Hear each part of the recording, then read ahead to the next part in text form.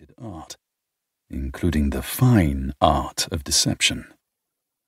Outwardly, his expression was calm, bored even, the portrait of royal indolence. His nearly black hair was combed perfectly, his cool, arrogant features set into that troublesome half-smirk that easily won lovers to his bedchamber. It was just another pretty deception. Inside, he raged, that emotion blazing so wildly that his brother, Wrath, the king of demons, would sense the disturbance from his circle and eventually come sniffing around. Envy had gotten good at pretending over the years, a necessity to save his court. He knew what others saw when they looked at him. The mask he'd crafted of a handsome, devil-may-care prince who liked games and riddles. He understood that the well-dressed exterior and disarming dimples he rarely flashed was simply two more weapons in his arsenal. Clever ways to hide the dangerous demon lurking beneath his chiseled facade. The ruthless prince who'd long since lost any sense of morality when it came to accomplishing his goals. Envy picked up the feather, his thumb brushing the emerald plumage almost in reverence, until that feeling gave way to something darker.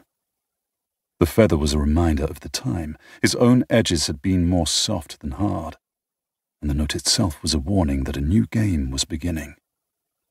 Be ready. That at least was a challenge Envy intended to win. He'd been waiting for this game to start for more than half a century now, watching his court slide closer toward ruin every year. In being soft, in making that one mistake, Envy had damned them all.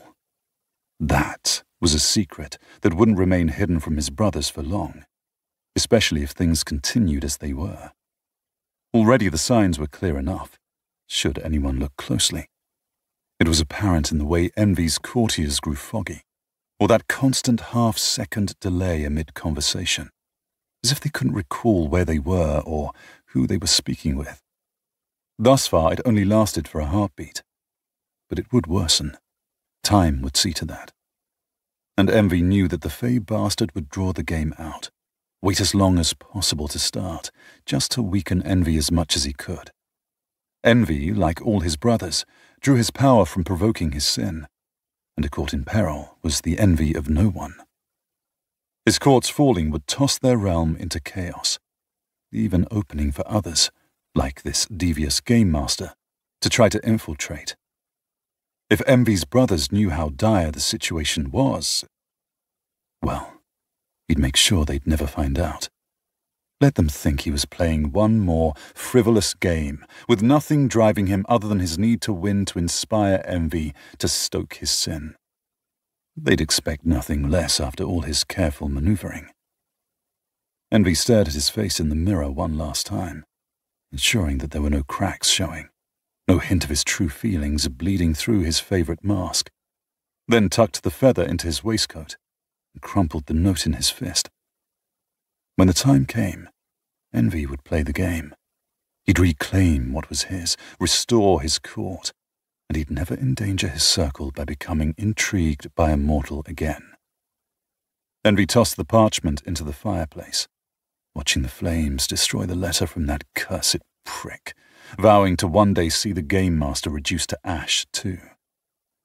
And just like the fire contained within his private study, inside, Envy burned. Several decades later. Oi! Wanna ride the famed one-eyed monster that's painted on my ceiling, darling? As Lord Nylar Rains stumbled up the dais to the throne, mocking the Prince of Envy's legendary bedchamber art, he became dimly aware that something, aside from the obvious treason he was committing, was very wrong with him. And yet, try as he might, he didn't exactly care enough to stop his unseemly antics. Who wants to see if life truly imitates art? Rains pointed to the buxom brunette standing nearest.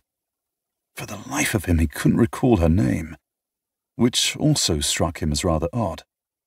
Deep down, he felt as if he'd known her for ages, and had never leered at her like some degenerate from House Lust, one of their rivals.